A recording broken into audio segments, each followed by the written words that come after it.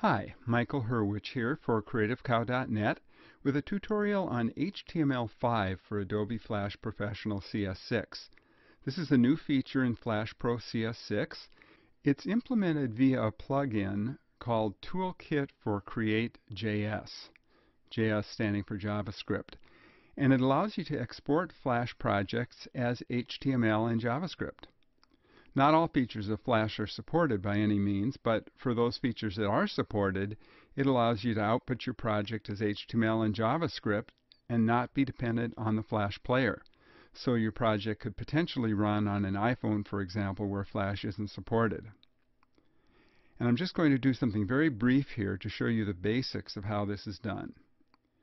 The first thing you have to do is download and install the CreateJS extension. This is not included out of the box. You have to install it.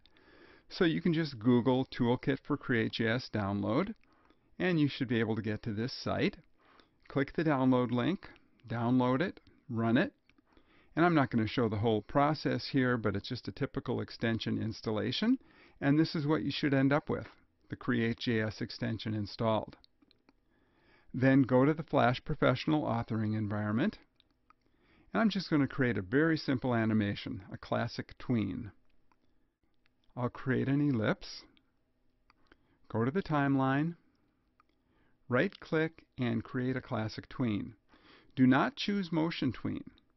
That's not supported for export via CreateJS. Only the classic tween is. Then I'm going to go out to frame 40, hit F6, so that creates the tween. Then add some animation by dragging the ellipse on the stage. And by scrubbing the timeline, you can see that that animation has been created. I'm just going to save here. Now go to Window, Other Panels, Toolkit for CreateJS. And here all I really need to do is click Publish. Notice it's already configured to preview and to publish HTML. It should come that way by default. So I click Publish, and here's my preview. This is already in the browser. And you can also go to the files on disk without even having Flash open, or on a platform that doesn't even support Flash, and click on the HTML file that was just exported. Notice that a JavaScript file was also created.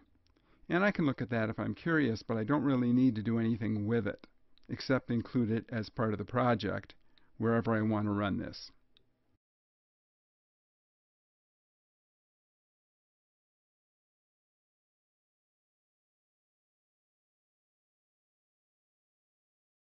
So I'm just going to double-click on the HTML file, and the animation runs just like in the preview. So that's just a basic introduction to exporting an animation using CreateJS for Adobe Flash Pro CS6.